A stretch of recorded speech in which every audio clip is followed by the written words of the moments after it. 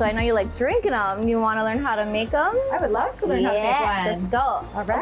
Okay, so first steps, we're gonna grab our jigger, fill it up to the top, pour it in there. Okay, next one. Our house-made Monkeypod macadamia orgeat. Okay. Oh, macadamia nut orgeat. So that First is not line. something you're going to find in a local grocery store, is it? Absolutely not. Nope. So again, another reason why it's so special.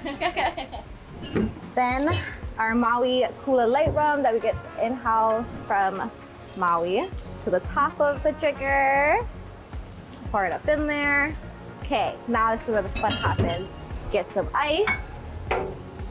You don't want to fill it up too much to the top because when you put that foam in there, you don't want it to overflow and get all over the stick glasses all up in that. So then Kula dark rum from Maui, all the way to the top again. Full shot. Right on top of it. So this looks like a traditional Mai Tai at any restaurant, but the foam. The magic. The magic. Go. I know I'm going to make a mess, so feel free to do mine too. Thank you. All right. And then, Little pineapple crown because we're all kings and queens here.